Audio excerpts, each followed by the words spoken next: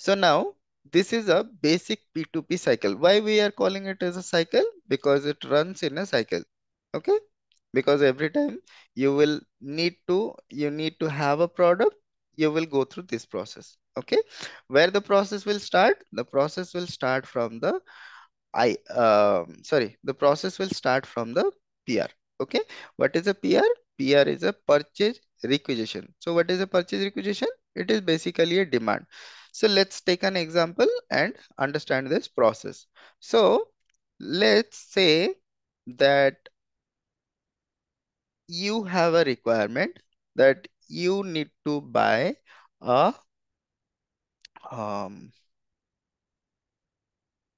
let's take an example of mobile.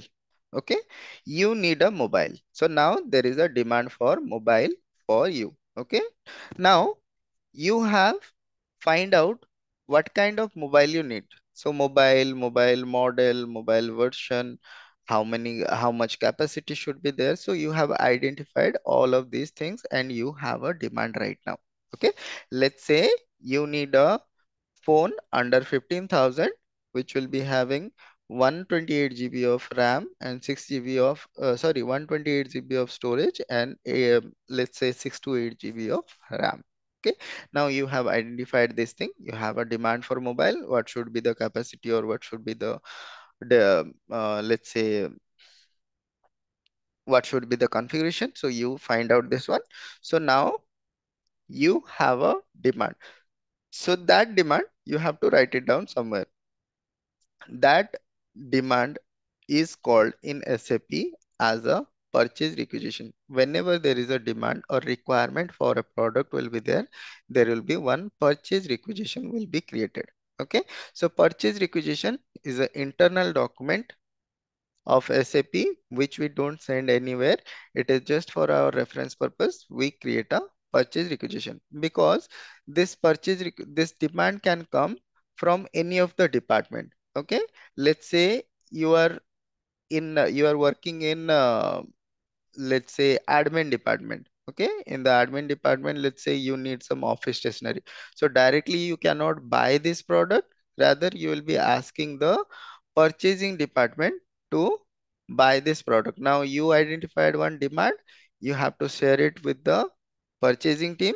Now the purchasing team will take care of the procurement process. Okay, now whenever we have some demand, we will be creating one purchase requisition. This is the SAP terminology, purchase requisition. Okay, or if you have worked in any of the, let's say, companies, manufacturing companies or any companies, there you might have come to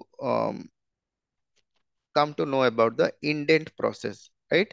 There will be a indent will be there when you require something. You have to offline means there will be a slip will be there. In that slip, you will be writing that I need this product and you will be giving to the purchasing department, right?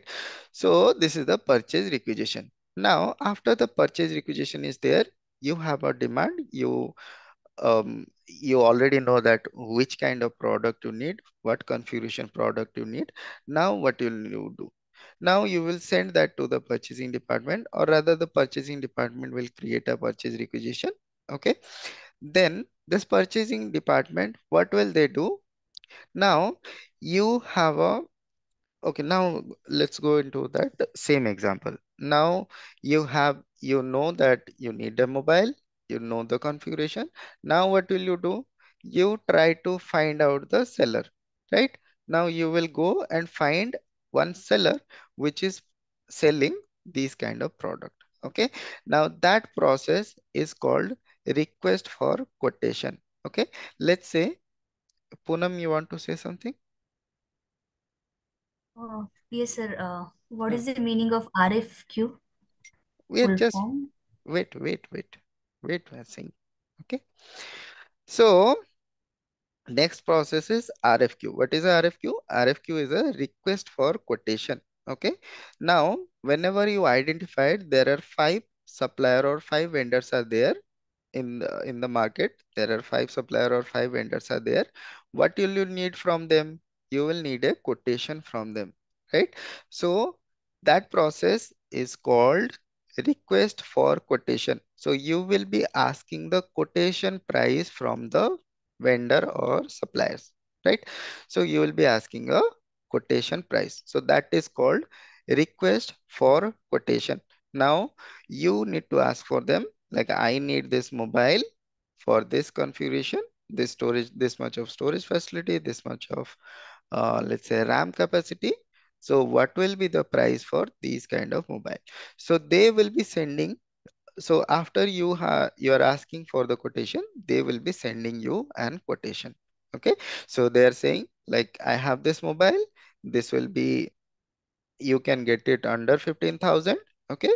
The price will be 14,500. Let's say you are having five vendors or five suppliers, or let's say three suppliers. So one supplier is saying that he will be providing you the material, that phone in 14,500. Someone is saying that he will be providing you under 13,500. And another one is saying they will be providing that mobile under, let's say, 14,000. So what should you do now? You will compare these three prices, right? Where you will buy? You will buy where you are getting it on a cheaper price, right? In SAP also, the comparison, like once you are getting the quotation, then you will be comparing this.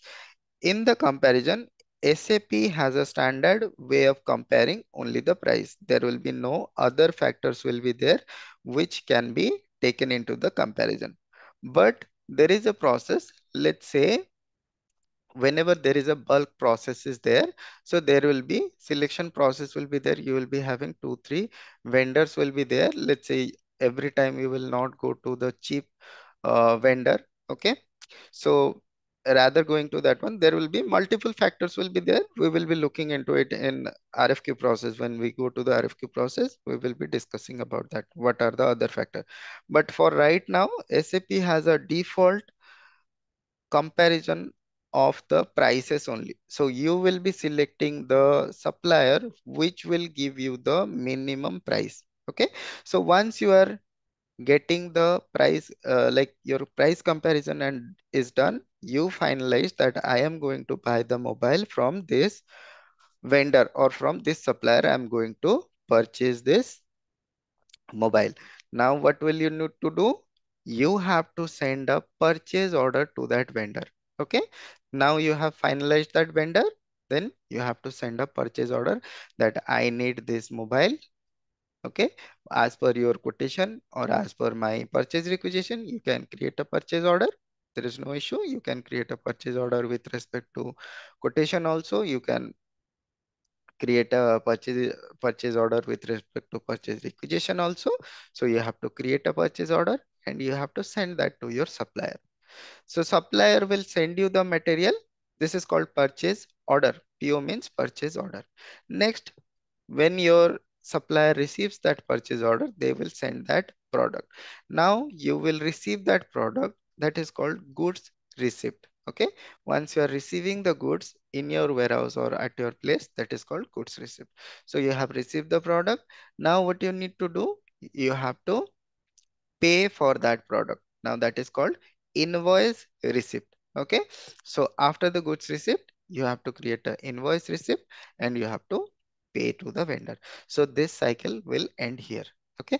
And again, whenever you are having the same process, like for any other product, you are having a demand, it will again start from this PR, then it will go through this cycle till IR process. Okay. So this is the P2P cycle. Understood this process? Able to understand? Yes, sir. Okay. Or any doubt? Anyone having any doubt? No, sir. No. Okay. Okay, fine, fine. So this is a simple concept and this is a very, let's say, important concept of P2P cycle, because in SAPMM, normally we will be dealing with these processes. Okay. From PR, RFQ, purchase order, goods receipt, invoice receipt may be in your bucket or not, that will be decided by your company, because of invoice is consisting of the financing items. Let's say finance will be involved, some price will be involved, some payments will be involved. That's why some of the companies they will take this IR concept to the financing side, or the FICO people, they will be handling this invoice process. Okay.